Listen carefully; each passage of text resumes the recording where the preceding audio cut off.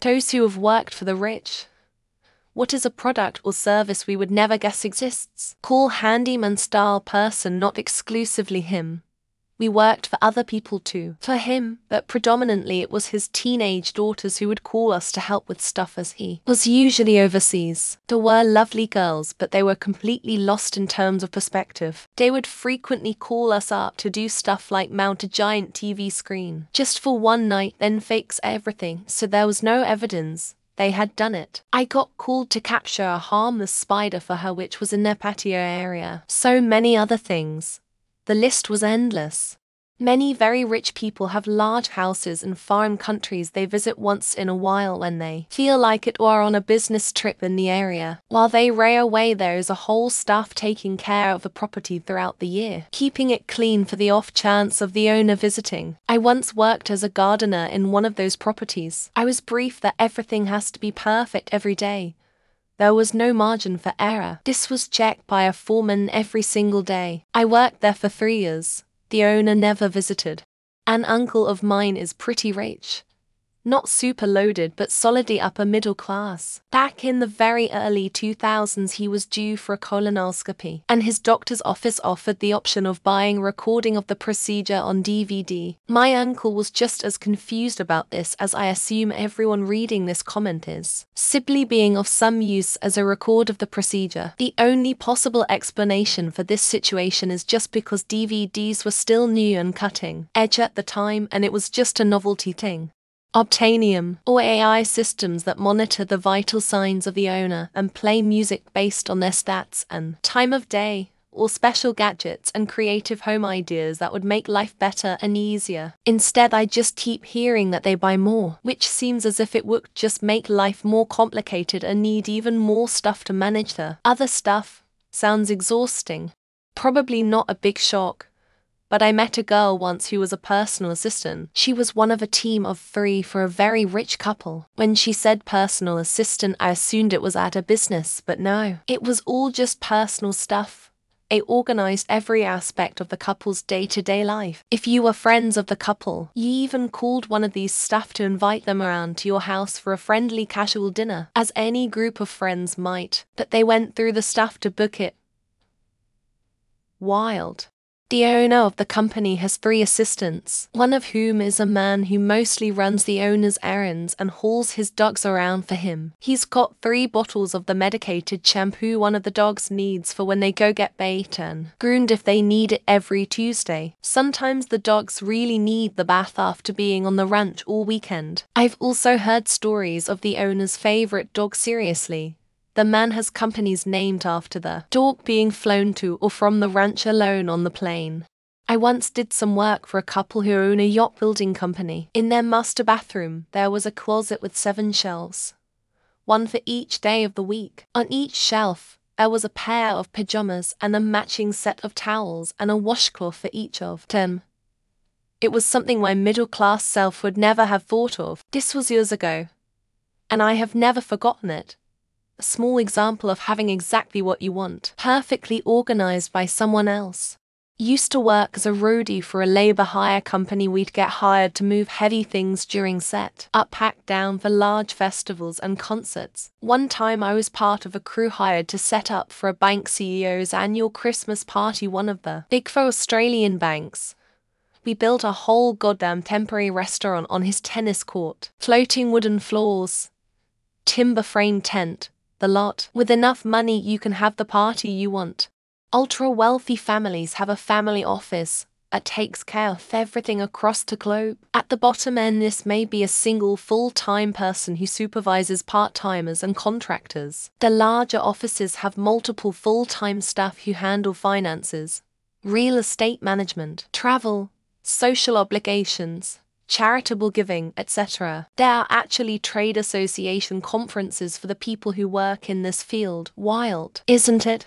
I once drove gourmet food delivery and visited an estate with groves of olive trees, several worker houses, and a massive mansion a mile off the main road. Once I got there, I delivered a single box. Within the box was a specific kind of hot sauce we offered. I reflected a lot on the sort of person who gets a delivery service to bring them a bottle of hot sauce. Yard vacuuming service. The billionaire owners of the company I worked for hired the most expensive landscapers in town to vacuum the yard on the day they let go an entire department of the company a few years ago. So as people literally bawling their eyes out carried their shit out to their cars, they had to walk past the people literally vacuuming the lawn.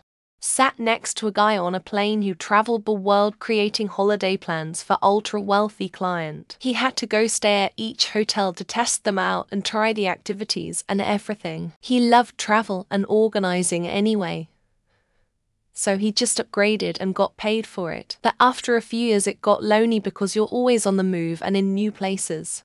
When they sell a house they get someone in to remove all personal effects and furnish it. It looks like a hotel all bland, and that they couldn't live that way, but people don't realize that it isn't how the owners actually lived. It has purposely been made like that for the selling process. Line standers. Sometimes it's unavoidable, you need to be in long queue. And when your time comes, you need to be there yourself. Enter line standers. They literally just stand in lines for whomever pays them to hold a spot. When the line gets close, they call or text the person and tell them to come on down. That's the whole gig. The rich moms in my city hire people to get through every unpleasant milestone for their children. You can hire to potty train your kids or teach them how to ride a bike. There's even people they will hire to meet with their kids and find a sleepaway summer camp to match their kids' personalities. I dunno. My best poor man's guess that I've experienced is landscaping. I took a rototiller to my boss's yard only for it to firm up, and him pay for another half day's labor to do it again a few months down the road. Among other things, he had a lot of make-work projects to keep us busy during the quiet times. Really good guy.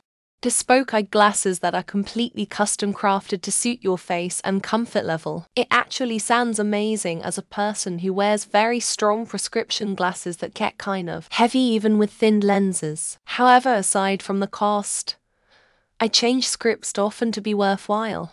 I just read about a service that would help your kid get into elite colleges for $120,000 per year. Examples of advice they gave included nuggets like get at least 1560 on your SAT and start a blog so you can say you're passionate about environmentalism. So all I can say is I respect the hustle. There was service which delivered current movies in the theater via courier on a hard drive for you to play at home in their proprietary player. I know one went belly up and another one popped up. Not sure if the new ones lasted given how quickly movies come to digital these days. You can get paid well, i.e. up to $1 million to not buy a private jet. If you have ordered one they can take years to get built, and yours is about to get built. Someone can offer you $1 for the build slot through slot brokers. Basically a big timeline stander. Me, I am a house manager personal assistant. The fact that my client pays me $60 an hour to fold her husband's underwear, cut vegetables, and handle maintenance is crazy. Obviously, I do some other things as well. But yeah, me. I work for lovely people and get paid well. We knew a guy with a big lot of land with its own vineyard. He bought it with the vineyard and had no plans for it. Someone comes regularly to collect the grapes and turn them into wine. He gets a cut of the sales and doesn't have to do anything. I've now met 3 people in my lifetime to wealthy. One not who paid pretty good money to have prosthetic testicles surgically inserted into their dog's empty scrotum after having them neutered, just so the dog doesn't feel emasculated lol. And the country and the world. They often pay an accountant or assistant to track the time they spend in each location so they can travel as needed to reduce their tax liability as much as possible. There's a mega rich woman who has this thing with noses. She found a guy who has just the right length and downward curve to his nose. He gets paid absurd money to boop her butthole with his nose. That's it. Just kinda boop it a bunch. A guy I went to college with was employed for a number of years in Dubai as an automotive caretaker. His whole gig was to wash, drive, and maintain the billionaire's collection of super exotic cars, motorcycles, and other toys.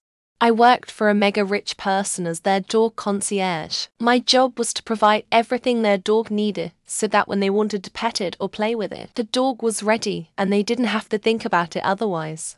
When you see rich old retired people zooming around in golf carts in their gated communities, often those carts are not owned by the retirees. They are leased and maintained by companies set up explicitly for that service.